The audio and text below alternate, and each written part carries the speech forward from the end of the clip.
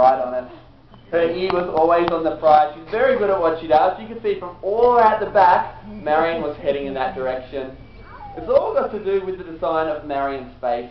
Looking at it, it's very pretty. It kind of looks like a heart, but it acts like a radar dish. It's great for Marion because it means on the darkest of nights, she can use her ears and find herself something to eat without ever having to see it. She'll just use her hearing.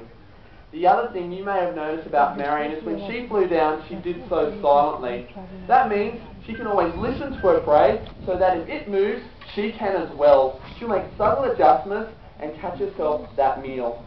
The other thing is she's covered in soft feathers.